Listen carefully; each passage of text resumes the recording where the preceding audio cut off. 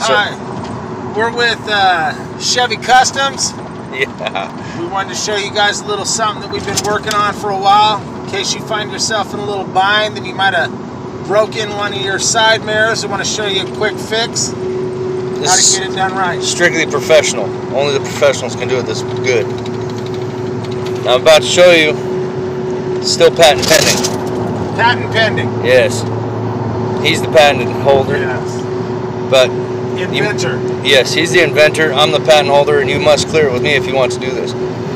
So here it goes. I'm going to show you this exclusive mirror fix. DIY. DIY.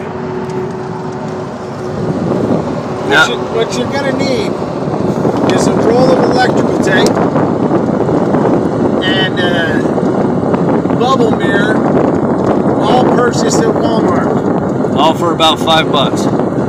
Easy fix, looking good. Yep, and it still adjusts. You can adjust it out with your little lever. Perfect fix.